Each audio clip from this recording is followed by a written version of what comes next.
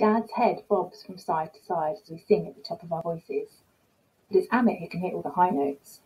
Most of the time Amit is just annoying, but as soon as he starts to sing, something strange happens. It's almost like annoying Amit has been possessed by some kind of bewitching songbird. Then, when he stops singing, it's all about who's going to hold the TV remote again. The car radio is turned right up. It feels as if the whole city is tuned into the same song.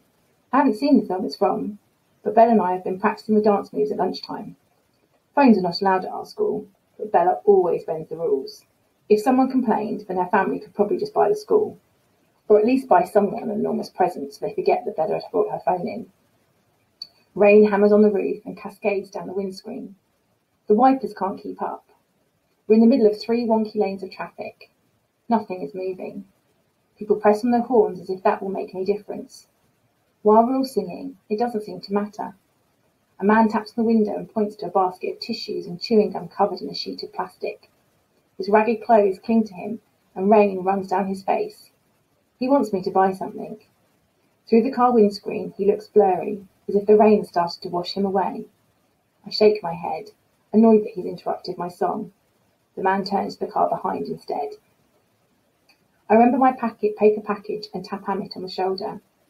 He stops singing and flashes me one of his megawatt smiles, his other special skill. He takes a donut and pushes it into his mouth. Whole. I need to start documenting this kind of behaviour so that when he's a famous movie star, I can embarrass him instead. Last year, Amit moved to a new school, one which specialises in performing arts. He has normal lessons as well as extra music ones, especially singing. At least he gets to wear blue. My uniform is a shade of green, which doesn't exist anywhere else. Nature would never create a colour so awful with so many pleats. I tap him on the shoulder again. When's your audition? Next week. I've got to practice this week, and then give my voice a rest for a few days. My singing teacher thinks I'll get a part. Maybe not a big one, but she thinks that's better for my first film. He pushes his hands from side to side in a seat dance. Don't forget, I'm coming to watch, okay? Sure, as long as you don't embarrass me. The irony is, he doesn't even know what irony means.